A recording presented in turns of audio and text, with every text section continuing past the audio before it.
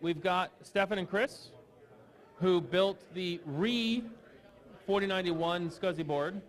Freaking amazing. I'm sure it was very easy. It took you like a weekend. Knew everything ahead of time. All documented on the internet. So, no, hard work, sweat, tears, and a lot of love and passion. What I'll do is I'll go to the board. You guys start talking. I'll make the levels. Just keep talking. I'll get the levels right. I'll make sure Robert's clean. Sounds and good. We'll go from there. Green lights on both? Yep.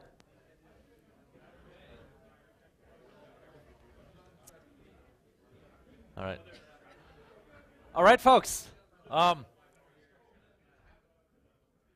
and welcome to our talk about our little update, the Amiwest update of the ReA Amiga 4091, which is a SCSI controller that Chris and I have built together over the last year. And this is somewhat of an anniversary, actually. We had the idea more or less to build this project 1 year ago over there at one of the tables, and we talked each other into it. And 1 year later, we're here to present the update and how far we've gotten so far. Thank you. Right on. So, who are we, right? We're two former engineers by trade, basically, that met in Silicon Valley. And we, during a pandemic, and we started building hardware together. We met online and started talking in a funny coincidence, and we found out that we actually live 7 minutes apart from each other.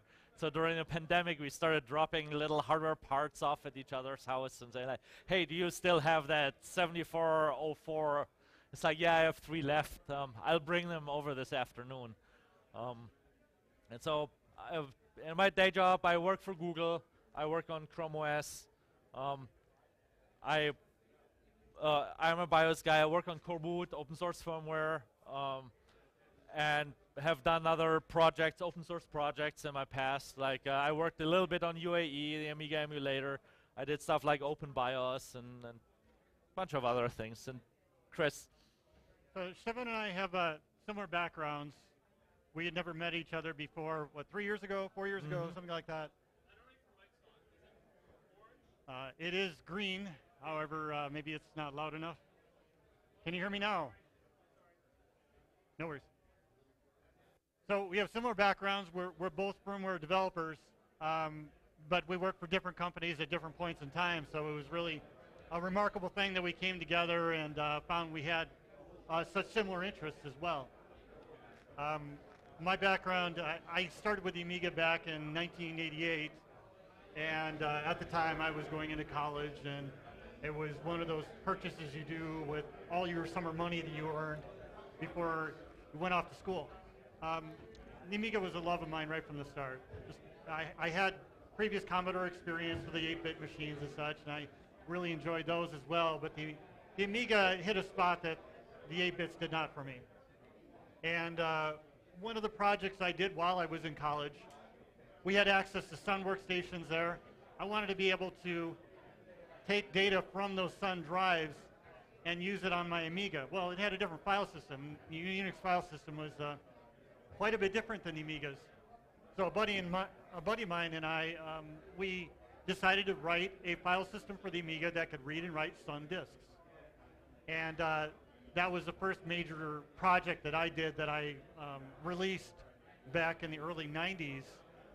Not source code at that time, just binary only, because that was the way at that time. Back in 2016, someone convinced me to go ahead and release the source code to it. And I took one look at the source code that I wrote back in the early 90s and decided, wow, I've matured a lot since then. So it took me about 6 months to actually make it to where I could consider it presentable, and I fixed a number of bugs along the way in code that no one will ever use again, but at least it's out there and it's now fully open source. So along that path of releasing that code, I discovered there was a community of active people developing Amiga, and turns out I met Stefan through Paul Resnes. How do you say his name? Resendez. Resendez. And from there we found all sorts of similar interests, and we were designing small boards individually ourselves that we both thought, whoa, those are neat projects between us, and I think we just developed common interests from there. That's about all I'd like Right to on. All right, I want to point out this presentation is running on an Amiga, so it takes about 3 seconds to switch the slides. But yay technology, this is awesome. So what are we doing here, right? We decided to build a brand new Zorro 3 controller. And the fun thing to know about this controller is there were actually only 2 Zorro 3 controllers ever built, SCSI controllers ever built for the Amiga. One is the 4091, and the other one is the Fastlane Z3. The Fastlane Z3 is a completely closed design, and it's hard to reproduce. You can't get the chips, you can't get the logic that goes into it. It's very different with a 4091. So 4091, it's like a full-size card. It's a pretty big, large card. It does fast SCSI too, so 10 megabytes per second. It's designed for the Amiga 4000 specifically, and it's one of those projects that I heard Dave Haynie say he built it so that they let him do the 4000. Because of that, it also needs the Buster 11 chip for DMA capabilities. It's based on the NCR 710 chip that's pretty common at the time, and supports both x86 and 68K architectures. And it does auto boot, which back in the day was the special thing. So, yeah, how did it start? Chris mentioned some of it. We met on Paul Resende's ACLS Discord. I learned soldering at the beginning of 2020. It was just a pandemic, and I was sitting in my garage, needed something to do. I was sick of software. I was like, hey, can I do something else that's not that? I had gotten an Amiga a little while before. I happened to get the 4091 on eBay, and a large part of the pandemic, the card was sitting actually in my mom's attic in Germany until I was able to finally go there and pick it up in August of 2021. And that lines up pretty well with Amiwest last year. He had the card in hand. We were encouraged here to pursue the goal of reproducing it. So that was our timeline. You'll see the timeline stops in April 2022. That's when we started our mass production of the board. So we did a lot of debugging along the way. Since April, we have done more debugging, and then we have done more debugging, and we have fixed a number of amazing bugs. So one of those things was that we now do like several days of testing on each card to make sure that it is rock solid. I would go as far as saying that our cards are now more stable than the original, particularly also with some of the software work we've done. I'd agree with that, and I'd also, I think some of you have heard the phrase before, the first 10% or the first 90% takes 10% of the time, the last 10% takes the 90% of the time, and we were in that phase for the last several months since April. That's the stuff where you're falling off the cliff over here, yeah. Right, and so why are we doing this? It's like, heck, it's 2022, really a SCSI controller, like who uses SCSI anymore? Why is Zorro 3, right? So you guys all know this, like I don't have to explain this. Like, prices of Amigas have skyrocketed. It's crazy. I know, like one guy here, just this year bought one of these cards on eBay for like over $500. So you're like, hey, that's not what we think of like an accessible hobby anymore, right? Like it's getting pretty exclusive. And how do you solve this? We work on making the stuff available so that people can learn from it and enjoy it the way we think it should be done. And I want to point out, like, we were definitely inspired by folks like Paul Resendes and John Hertel, who have done the ReA Amiga projects and rebuilt the Amiga 4000 and all the other Amigas. And of course, it was Dave Haynie released the Dave Haynie files. And so Dave Haynie files actually include the logic source code to the logic that is included on the Amiga 4091. That was one of the key pieces that went into making this project possible. So thank you, Dave. And we wanted it to be accessible, right? But also compatible. Like you can find any modern solution probably if you design anything from scratch.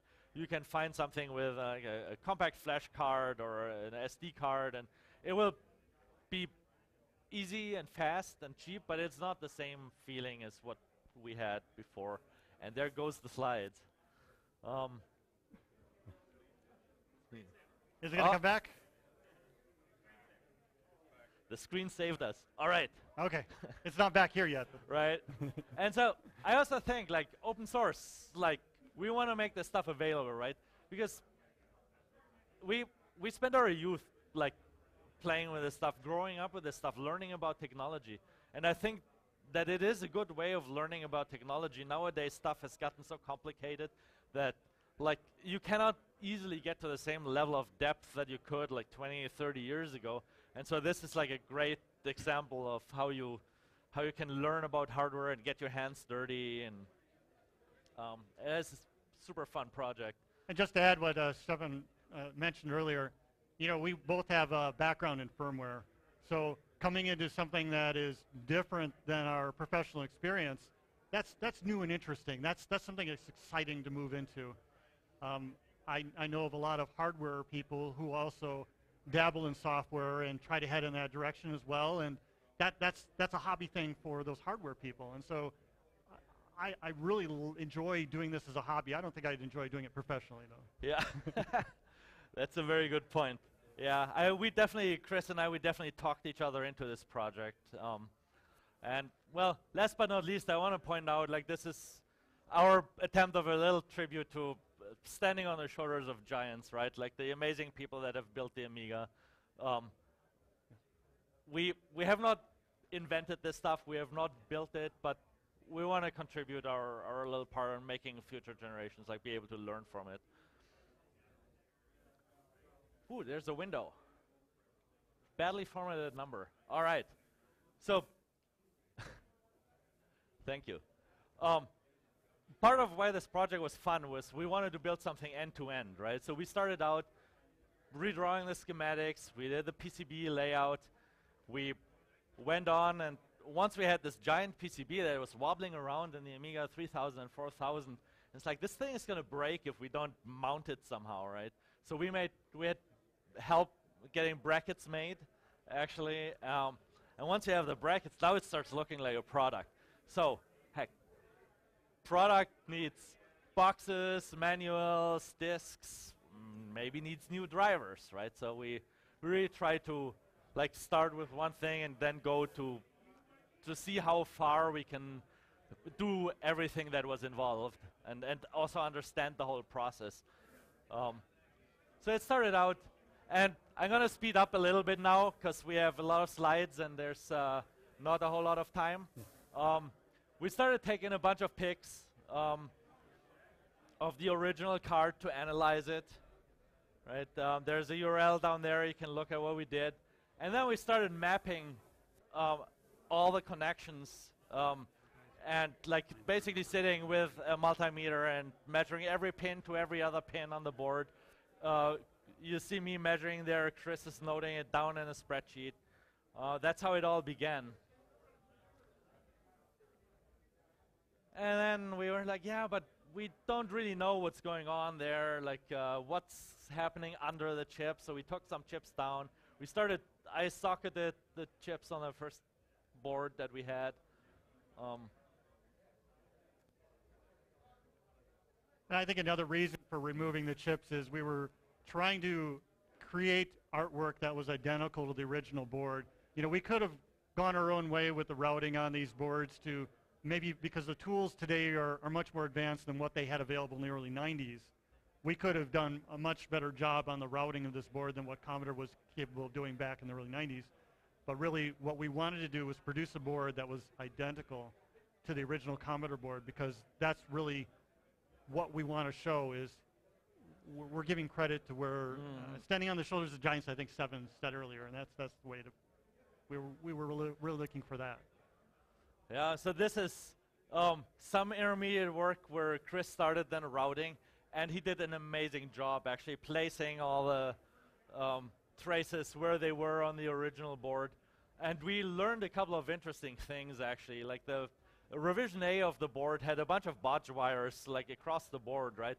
On revision B, that was later manufactured by DKB, those bodge wires were on the inner layers of the board quite elegantly. Now, how do you analyze where those traces were going without actually destroying the board?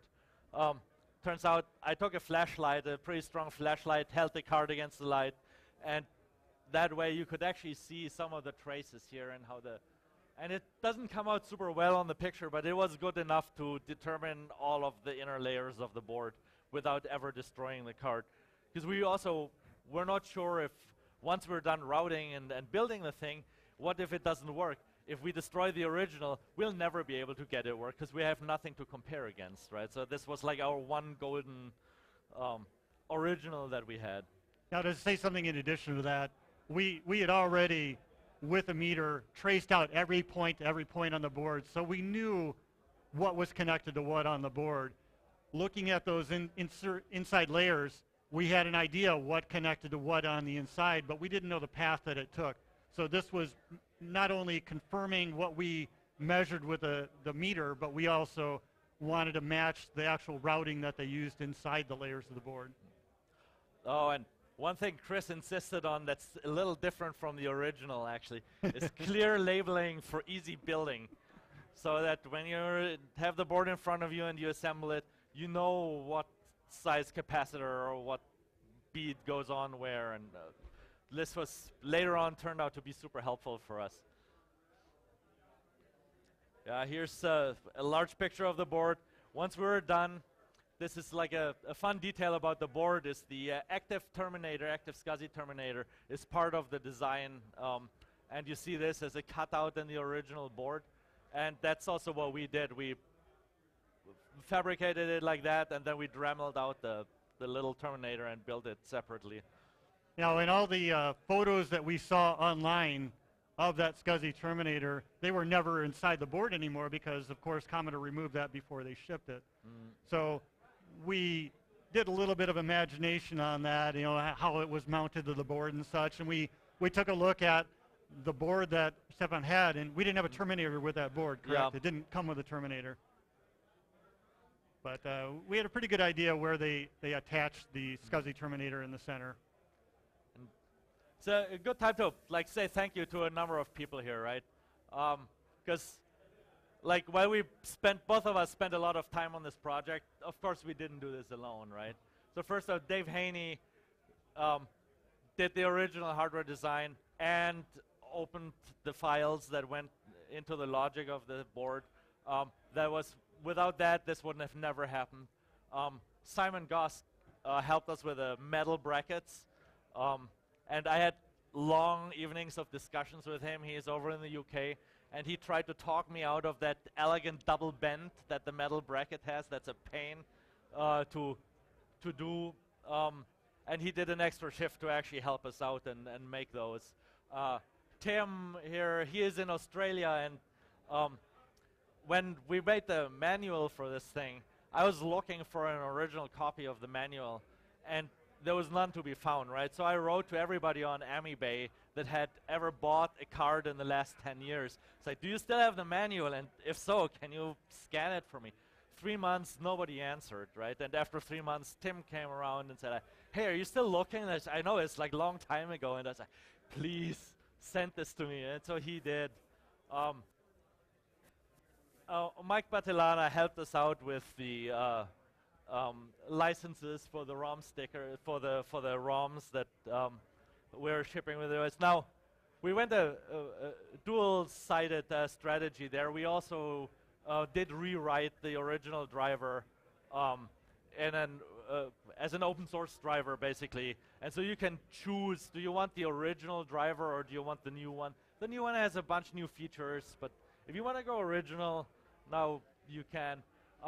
Olaf Bartel and Tony Weiland, both while we were writing the drivers, and we started asking questions, stupid questions in the Amiga forums. They were like telling us, it's like, it sounds really interesting what you guys are doing. Like, if you want us to help, like, let's talk. And so We had a couple of good, lots of good information and couple of very interesting anecdotes from both of them. That was really helpful to actually get this done. Agree. Correct. Yeah. All right. You covered the first part. No? Yeah. So the brackets, we got the PCB done. Then the PCB was not very stable in the machine. We tried to figure out what's going on. This was our first approach. Say, hey, let's 3D print it. Done, right? But it's not very stable, and it doesn't hold very well. It's also a non-standard part. And so Simon, as I mentioned,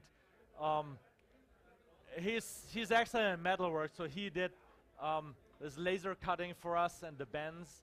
And so he sent us a whole box full of these. And you know, these brackets came back looking just beautiful from him. Along the way, while we were still discussing with him the possibility of building brackets, I also took a crack at building a bracket, and as you can see, the bend is not so great. Bending metal is actually hard. Bending metal and making it look good is hard. You know, just bending metal is easy. Bending it and making it look good is hard. So we decided not to go that route. Simon was a much better person for handling the metal parts. But when we received them, it's cut metal, and it's been bent. But it's not metal that won't rust. It needs some protection. It needs some isolation from the board. The original 4091 and the 2091 as well have a layer of clear vinyl between the metal of the bracket and the board. And so we decided to go ahead and do the same thing as what Commodore had done, but we took it one step further. So we applied clear vinyl on one side of the board, and all the rest of the metal we coated with a clear, it's like a polyurethane seal. So they're protected against rust, fingerprints, that sort of thing. So what you see here are actually the boards laying out on a bench after being sprayed. All right. So a little further on this, and I'm going to speed up some more because we're running out of time here. The artwork, we had never seen the box other than some pictures online, and so we knew how big the board was, but we didn't know how big the box was, so we did some math here and extrapolated. This was the manual as we had known it before. So we redid the manual based on some old artwork that we had and the scans. Original manual was in 3 languages. We cut 2 of them out just to make it easier and more better to handle and cheaper. Okay. Of course you need a box, right? So we did the box. There's a pretty big bunch of cardboard that was sent to me after we got it printed. And so we started folding them together. There you see like my office room with all the boxes. But then within the box there should be some foam. So I got some foam. This is actually pretty fun. I got it on AliExpress, and you have to dump it into the shower and spray it because it's very compressed in the beginning, right? You make it wet and it starts growing, and then you have to hang it up and dry it, and then you cut it, and then you have to get the cat back out of it again because the cat loves it, and then clean it off the cat hair. So getting ready for the bring out, we got the boards, and they look pretty awesome here. We assembled it. First one took about a day for me to assemble, and then Chris and I were sitting together and we turned it on in the evening, and it showed up in the boot menu. And it's like, amazing, we got it done, right? We're going home. Let's stop here. We go home, we do it together again tomorrow, right? Next day he came over again, and the thing doesn't work. It's like, what the heck is going on, right? So turns out every second boot, or on the first boot it shows up, every other boot it does not show up anymore. So time to debug this stuff. So we independently spent a lot of time with an analyzer, each of us, trying to figure out what's going on the bus. Why is it there? Why is it not there sometimes? We're going fast through the slides now. Yeah. Do you want to talk about the assumptions? So, so a couple assumptions we made along the way are Commodore used certain GALs and PAL-CE parts in different positions on the board. And these are programmable logic that are used to configure, oh, we lost the screen again. The programmable logic that are used to configure how the board interacts with signals on the bus. And they used a particular combination of speeds and also types of parts. Well, these days, you can't get exactly parts from the same batch or exactly the same speeds as what were used back then. So we improvised. We thought, it should be no problem to use something that's newer and faster and all the way better. And, well, we learned a valuable lesson. That's not always, newer is not always better. Along with the ferrite beads, that was another thing. Sorry, we're a little ahead on this.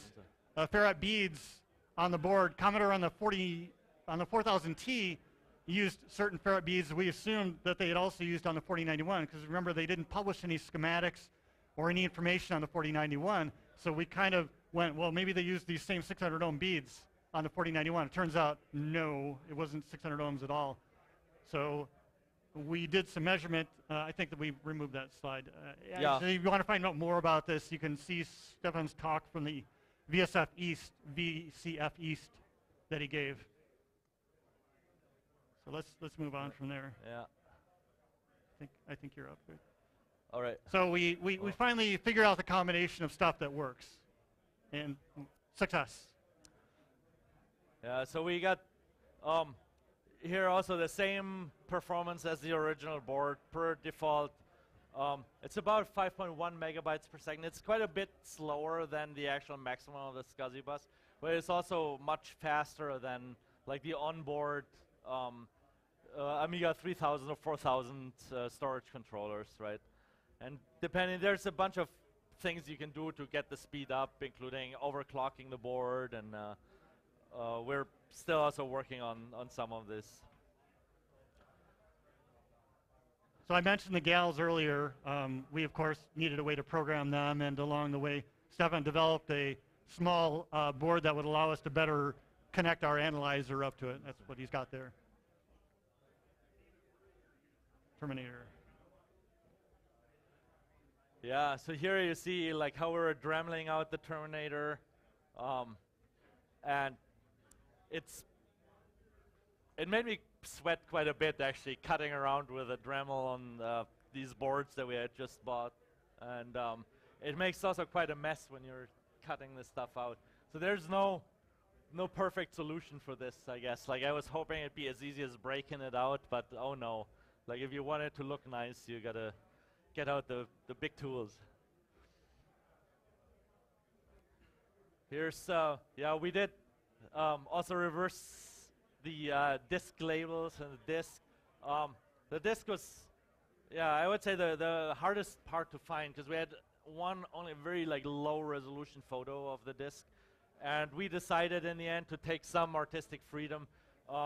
Most other discs from the era had this 3.1 artwork on it, and so does the manual, the original manual of the 4091, but not the disc. We added it here because Chris went through lengths to actually reproduce the artwork, and so it's there. It's not exact copy of the original, but it's getting pretty close. So along with the controller in the box, Commodore also included some other accessories, such as a SCSI cable, power cables, and also a LED cable. So mostly we acquired these through AliExpress or eBay. We'll be including those in the packaging of the product. But one thing I do want to mention is Commodore's power cable was just a power cable for a drive that attaches to the board. And we thought these days, a lot of people are using products like SCSI 2SD or SCSI 2SD that have a floppy power connector. So why not have a cable that has both? Well, I found a vendor on AliExpress that was willing to make custom cables for us. And So now we have a cable that has both the large Molex and also the small bird connector.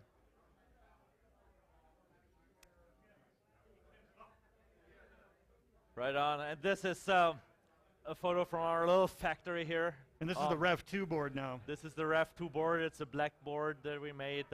We actually have the boards. If you want to come by later and you haven't seen it yet, please stop by and look at this stuff. Here's Chris with a microscope and the heat plate, the car in the back, all of our parts gathered. There's me trying to put more stuff on the boards. Yeah, and let's talk a little bit about the software of the whole thing.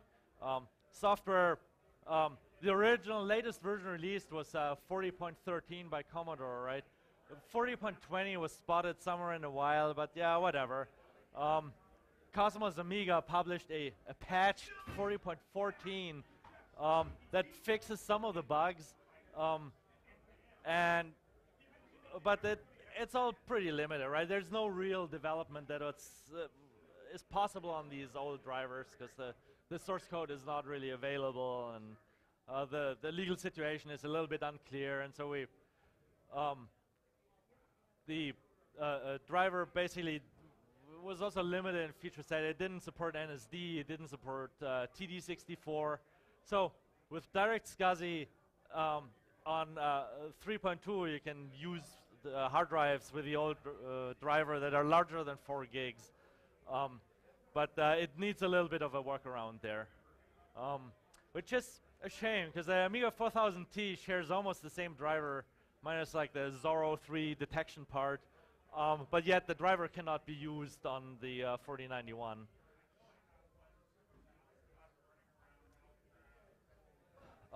So what did we do? My approach to things is often like, if it's not open source, it's a waste of time, especially if it's a hobby, right? Like this is not a business. We want to have people look at this and learn from it. And so Chris started rewriting the driver based on NetBSD code that was supporting the chip. What he did was use a much more modern and modular driver design. It uses an open source NCR script compiler, so the NCR chip itself actually has a little microcontroller in it that runs its own programs, and so we could reuse a lot of this from the original NetBSD driver.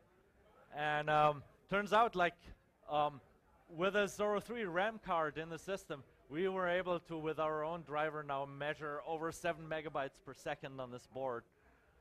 Which is pretty fantastic, actually. Of course, it supports NSD and TD64, so large hard drives. And you get a pre-boot diagnostic screen, and you get CD-ROM booting. So I'm not going to say too much to this slide other than Stefan mentioned TD64 and NSD. So back when Commodore did the 4013 driver, that's the version of the driver for the 4091, they didn't have support for 4 gig in any of the driver interfaces at that point, anything above 4 gig drives. So there are a lot of no's here because of that, because a lot of these are answering the 64-bit. It's either TD64, which is one standard, or NSD is the other standard for 64-bit access. Really, it's two standards that are almost identical in how they're implemented, so it's trivial to do both, but there really didn't need to be two standards. And this 47.4 column, this is Commodore's current driver, what they're, not Commodore, Hyperion's current driver, what they're shipping with 3.2.1 as far as the yeses go. So we support a few more packet types, but really, if you think about the stack of I.O. in an Amiga, you've got at the lowest layer, you've got hardware. Above that, you've got a device driver. Above that, you have a handler, file system, whatever you want to call it, a library. And then above that, you have DOS, and then you have your application. So we're writing the driver. It's a layer right above the hardware.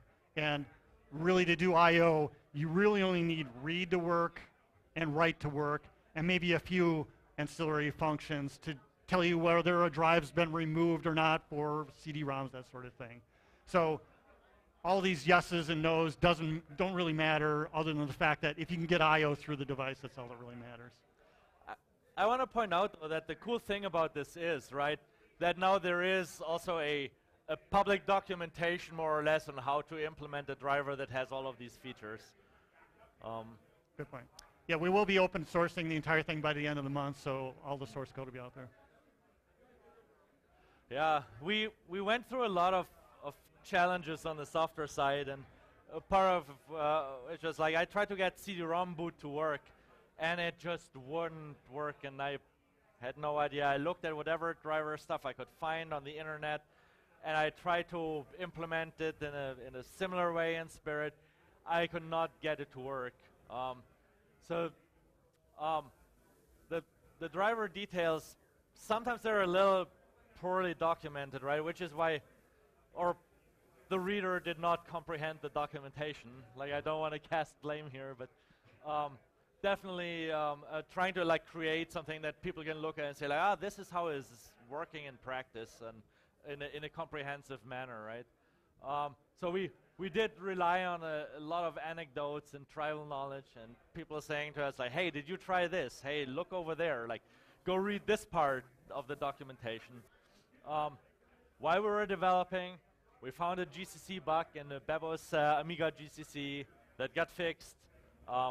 We found out that F-base rel in GCC is a mess and has a lot of interesting side effects. One thing that I personally found curious is the rigid disk log parsing is not part of the operating system. It's part of the storage driver. So every storage driver needs to parse the partition table by itself, and so this leads to every driver doing a slightly different thing there, which also leads to interesting effects. So this led to basically me looking at 4 or 5 different variants of the same thing, and none of them. And so loading hunk binaries at boot time doesn't work because you cannot use DOS. So we wrote our own. I basically wrote my own loadzack implementation here, which was a good experience to practice my 68K assembly again. And then there was this thing at the end where, like, how do we separate the partition parsing from the rest of the driver?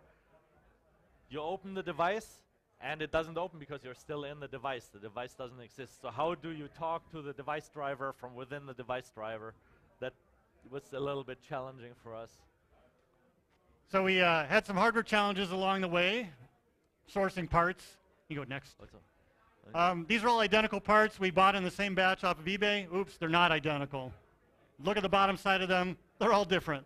So often when you buy from vendors on eBay, especially in China, they'll resurface the parts. They'll make them all look brand new on the top side. But they come from different batches, removed from different boards and such, and they're not the same. Another hardware challenge, sometimes when you're mounting 228 components on a board, you make a mistake, and especially when you're doing it by hand. So arrow pointing there, that should have been a capacitor. Was quick to fix once we realized what went wrong. Now it's a capacitor. Boom. Another hardware challenge along the way when you're surface mount soldering and you're using hot air. Sometimes when you surface mount and heat one side of the chip unevenly from the other side, that side will stick down, and when you get around to the other side is up in the air, and it doesn't actually, the pins don't actually touch the surface of the board anymore. Sometimes you end up with bridges. Sometimes you end up with just one pin because it got bent before it went on the board. That's floating. It's kind of hard to see the floating there. It's kind of a little bit blurry.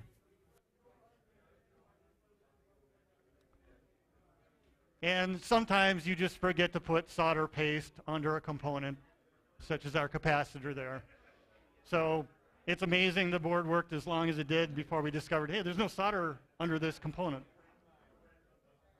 So those are some of the harder challenges we experienced along the way in building both the Rev 1 and the Rev 2. All right, so to wrap this up, here are some quick glimpses on the work we've been doing on the driver side, right? Like we added a boot menu, the early start menu. You can probe for your disks. You can check out your dip switches, what they're set to without climbing behind your Amiga. And one of the features we add is implementing CD-ROM booting. So you put in an Amiga OS 3.2 CD, you can boot off directly off the CD without adding a floppy disk to the mix. This is going to make reinstalling your Amiga a lot easier in the future. So, where is it? Well, let me tell you, the cards are right over there. Come by, talk to us, and look at the thing. I'm really sorry, Alex, like I'm stealing all of your time here, so I'm going to hurry up now. This is our last slide, guys, promise. Please come over and talk to us later. We have a lot more stuff to talk about and a lot more stuff to show. It's a really cool project. And what's next is for us, we want to get this thing out of there, right? Like, get people to use it.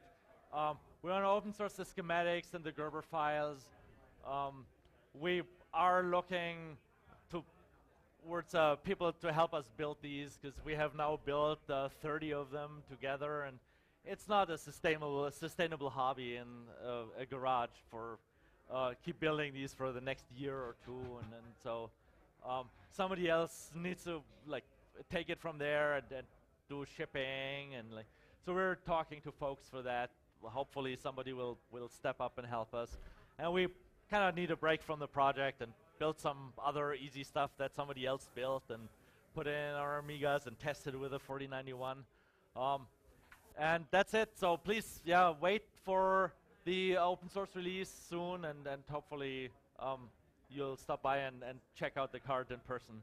Thank you, everyone. And that's it.